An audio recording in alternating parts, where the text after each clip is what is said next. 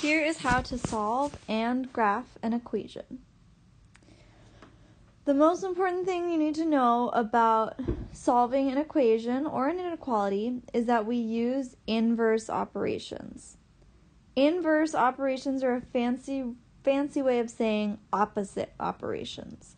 So if you have a problem that is multiplying, let's say 7x equals 14, that 7 and that x are being multiplied together. In order to solve your equation, you would use the opposite of times 7, which is divided by 7, on both sides of your equal sign to get your solution that x equals 2.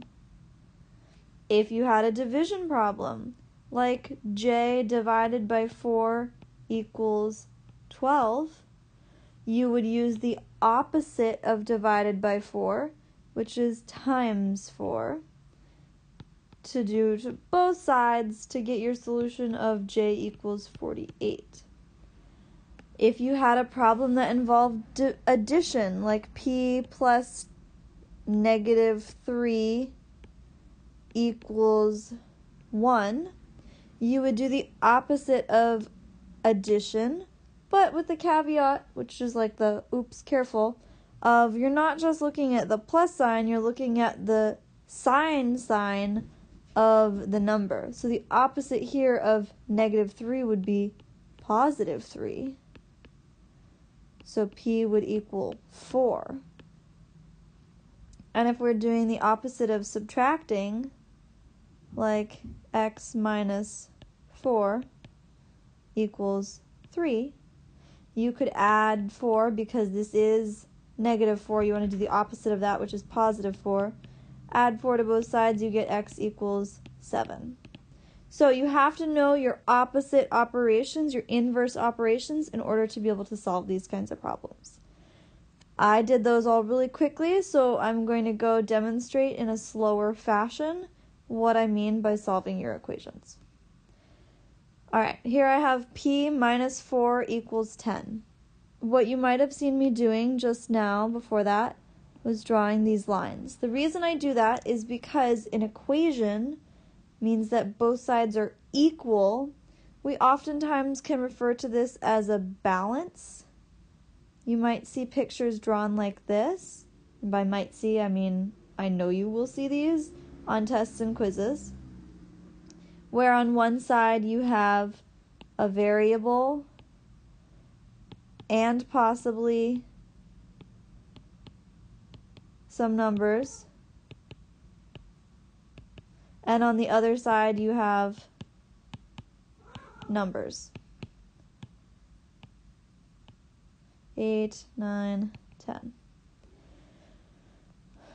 I draw these lines here to say, hey, they are equal, and what I do to one side of my equation or one side of my balance, I have to do it to the same thing on the other side. Because if I take off one of these ones on one side of the equation, suddenly the scale is not going to be balanced, and it might start tipping and be unbalanced.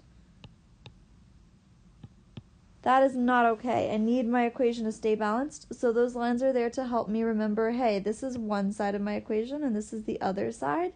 If I'm doing something to this side, I have to do the same thing to the other side. Now, our goal is to isolate our variable.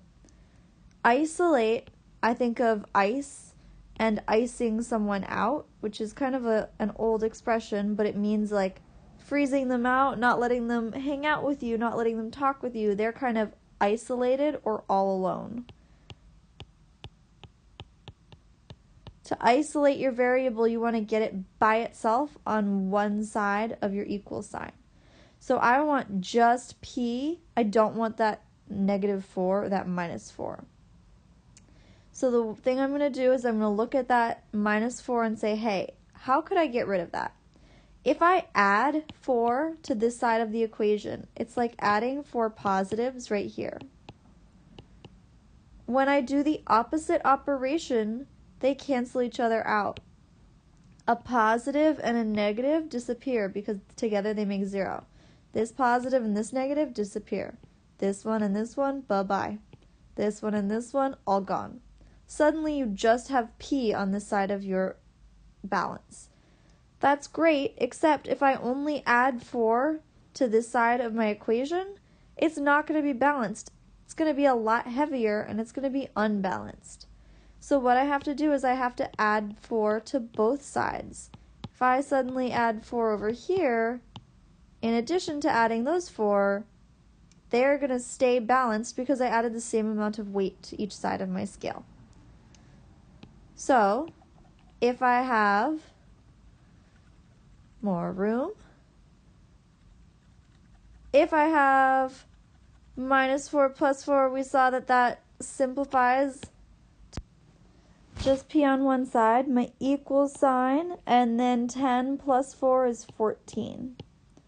If you don't believe me, you can go back and check. P is 14. Does 14 minus 4 equal 10?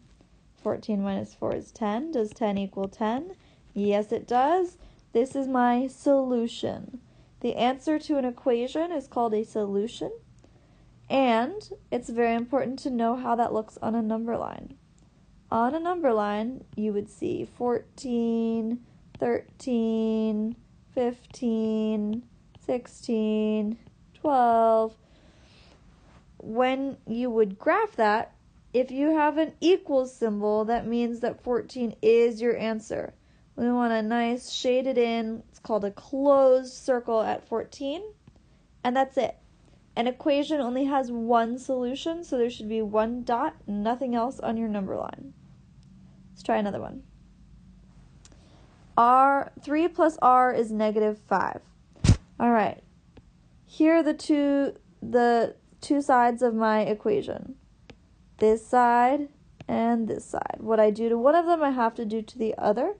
And I really, really, really want r to be all by itself. All right, well, right now, r is attached to a 3. Is that a positive 3 or a negative 3? It's positive, so the opposite of that positive 3 is negative 3.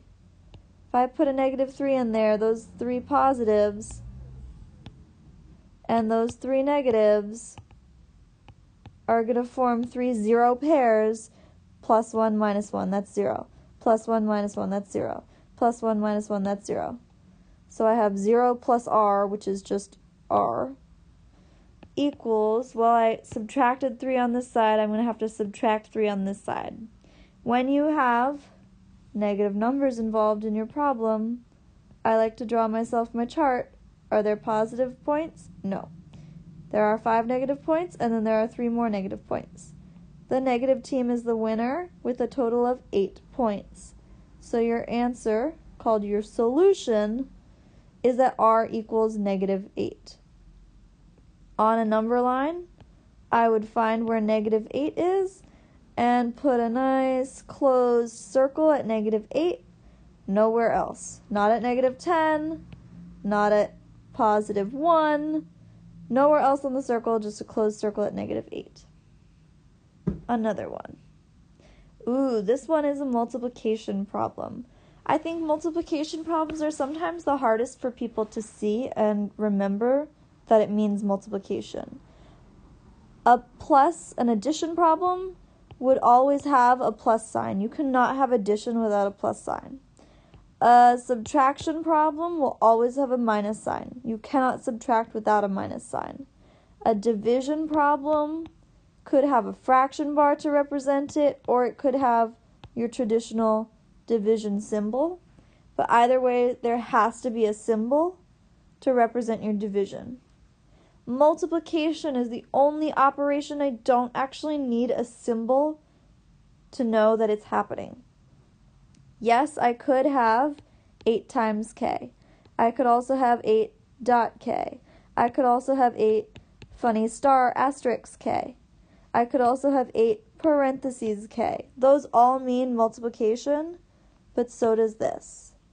8 and k, so close together you cannot fit another symbol in between them, means that you're multiplying them. The opposite of times 8 is divided by 8. what I do to one side of my equation, I have to do the same operation, same number to the other side. 8k divided by 8 makes a fancy 1k. 1k, I don't need to write the number 1 as my numeric coefficient. I can just write k. Keep my equal sign. 88 divided by 8 is 11. That is my solution. You can go back and check it by saying 8 times 11. Does that equal 88? Why, yes, it does. All right, then I correctly solved my equation. On a number line, you'd find number 11. You'd put a closed dot at 11. When we graph inequalities, you will see that there are arrows being drawn and different types of circles, open or closed. If you are graphing an equation that is equal to one number and only one number, it's a closed circle at that number. Last type. This is kind of confusing for some people. Most people could recognize that this fraction bar means division. We have c divided by 3.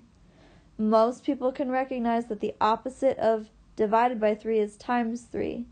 But sometimes people get tripped up on how this actually works out. So c divided by 3 looks like a fraction to me. So when I'm multiplying fractions, I need both numbers to be a fraction. 3 over 1 is the same as 3. 3 times c is 3c. 1 times 3 is 3. 3c divided by 3 is a fancy 1c, which I can just write as c. Now, that's a bit of work. I mean, it's not a ton, but it's more than the other kinds of problems. It does not need to be work that you draw out on the page every time. If you can wrap your brain around the fact that times 3 and divided by 3 cancel each other out to 1c, and the reason we do an inverse operation is so that we can get ourselves down to this 1c, that's great. All I need to see is your times 3 and your times 3, and I'm fine if you then write just plain c. I know what you mean. So this all simplifies to c. 21 times 3, well, 2 times 3 is 6, 1 times 3 is 3, c equals 63 is your solution. You can go back and check it by dividing 63 divided by 3. 3 goes into 6 2 times, 3 goes into 3 1 time. Yes, that is true that 21 equals 21. Excellent. 63 on a number line, nice closed circle, no other points, no other arrows, no other lines, nothing else on your number line other than your closed circle at your exact number.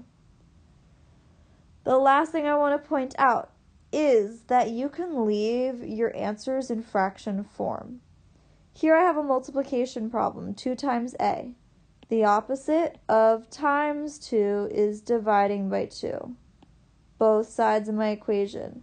2 divided by 2 is a fancy 1. A equals 11 divided by 2.